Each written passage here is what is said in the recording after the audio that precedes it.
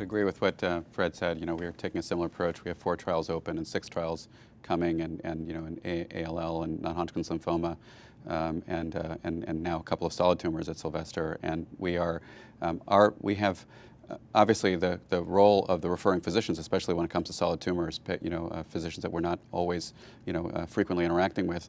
We are having a joint conference that happens every couple of weeks where we're discussing, you know, the pipeline for these patients. In our service, those other physicians aren't directly attending on a day-to-day basis, and that was really their choice. They wanted us to get called at 3 in the morning about the decision about whether to give tocilizumab or when to give steroids. But I think I think when I've discussed with others, you know, like Fred and obviously, you know, all of you are, you know, have centers where this is happening. You know, the models differ from place to place, but what is common is that there has to be an involvement of a cellular apheresis center and also a cell therapy laboratory, and also high-level nursing and the kinds of sophisticated services that are typically found in transplant centers. It's not to say that it can't happen outside of a transplant center, but I think you have to have those resources. And often, whether the transplant physicians are doing it, you often see the transplant floors utilized because that's naturally part of what we do. I want to ask you a question about this. I mean, the toxicity, there's a lot of strategies trying to control the toxicity because we don't want to give hydrosteroids, as we mentioned. And there's an approach we're using a suicide gene and to try to block deproliferation. So what do you think of this? So this is, I think, really exciting, and I think really the JCAR017, I think, is the only one that has, you know, a negative regulator built in. The other trials that are happening right now don't have that. Now, one thing we don't know is what degree of expansion is actually needed. We talked about this issue of persistence, and it seems intellectually necessary that persistence is needed. But we also know from the, you know, the NCI data that there are patients who have had durable responses with no persistence, right? So if really, you know, and it may be that you need a big spike to actually reduce that high burden of disease. So it could be that if you abort it with a suicide vector, that you're actually doing a disservice. It may. So I think that the concept is important. I think whether we give steroids or use a suicide vector that actually deletes the cells, you know, to prevent that toxicity from happening, I think that we have to think about that. But I think we're really early in understanding when we can successfully abort and how to balance the toxicities from, you know, the clinical effects. There's a little bit of a debate about the durability of those CAR T cells and if they need to be around for a long time. But I think everyone would agree now and here at this table that you need to have an amplification in the beginning, and in patients who have no toxicity, no fevers, and no neurological manifestation, typically don't have a response. Another point I want to make in these therapies, immunotherapy, including checkpoint inhibitors, is the fact that for our audience, the restaging studies are different. When you look at the PET scan, very often the imaging is worse. And I think this is important to not be concerned because there's a huge inflammatory reaction.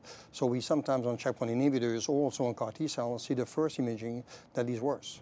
Yeah, and I think there's another strategy besides that suicide switch. If we could administer a drug alongside these newer constructs of these CAR T cells that could kind of dial up or down the number of T cells or their activity, that would be very useful rather than to terminate them completely. We don't know about persistence. We don't know how important persistence is, and in fact, some of the newer trials are looking in more sensitive ways to find the CAR T cells within the peripheral blood. So, you know, T cells, you don't need a lot of them, a lot of memory T cells to hang out in order to re-expand and cause an immune response. So it's still unclear whether you need persistence that we're not detecting or whether we're completely curing these diseases like ALL and lymphoma. Yeah, in studies of CMV immunotherapy, it seems like a different world, but you know, Paul Moss in England showed that infusing just 40,000 CMV-specific T cells could control refractory viral infections that had failed multiple antiviral agents. So we know a small number of cells can do, you know, great good.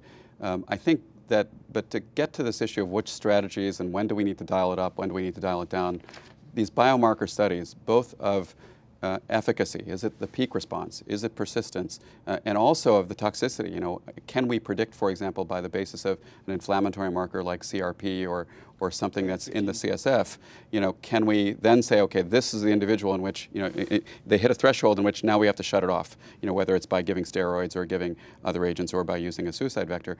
I think we need that correlative data before we know how to tweak the response to maximize the good effects without seeing the bad ones. I think it's also important to mention that although early on there were reports that steroids would sort of reduce the number of these cells, it's possible that if the peak number are quite high before steroids are given, that steroids won't affect the responses. So we don't fully know whether steroids sort of affect the response rates in these treatments. And we have to be safe. We have to safely administer these treatments. It's very early, but I think we should mention for our audience the data in myeloma, where immunotherapy has not been really exciting for so far, except maybe the combination checkpoint and lenalidomide, as you mentioned before, Fred.